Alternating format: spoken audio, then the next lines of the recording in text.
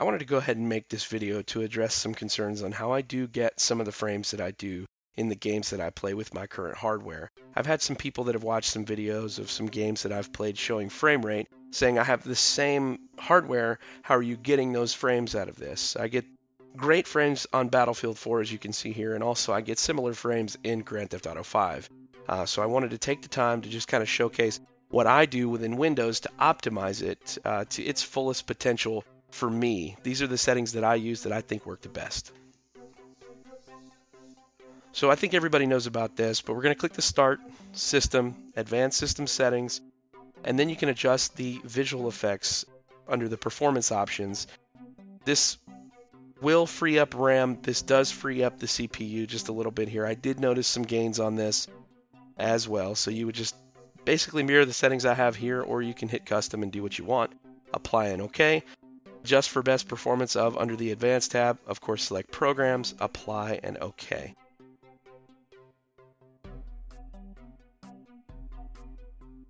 We always want to disable unwanted startup programs, so let's go ahead and bring up the Task Manager.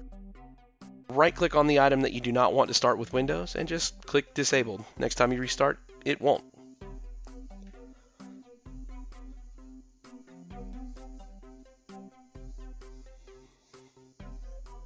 So this was a big one for me. I never like seeing programs that I don't want installed on a computer, but it always happens with a fresh install. So with the pre-installed Windows programs, you can find them, right-click them in the Start menu, and click Uninstall.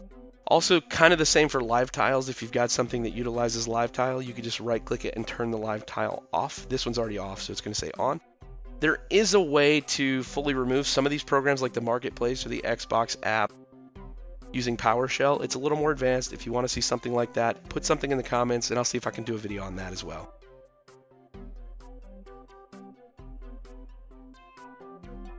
And everybody's done this here before, but if you have stuff on your computer that you don't need or don't use, there's no reason to have it. So just you can use the control panel to remove unwanted software from your computer altogether.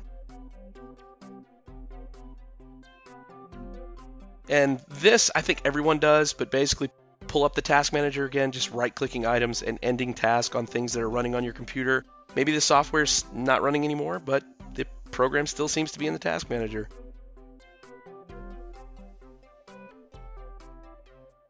This one's a little bit more advanced. I'm sure some people have done this as well, but this one right here really did help me out. So we're going to pull up the search, type in services, and you can arrange this by name here, alphabetical order. Find services for programs. For example, I'll use NVIDIA's Shield streaming service. I don't have Shield to stream with, so I don't need that thing starting up automatically. As you can see over there to the right, it is set to automatic.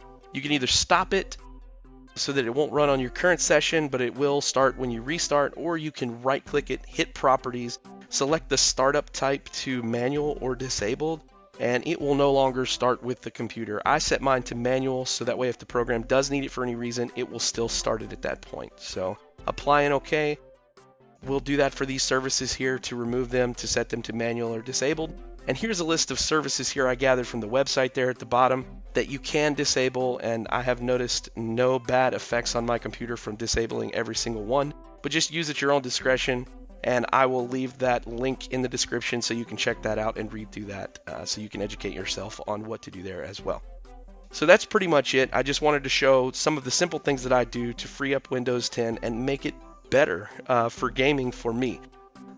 Click a like if it helps. Thumbs down if it didn't. More videos to come. I might do an SSD video on how to optimize that for Windows 10 or for gaming or whatever. I have some things that I do there too.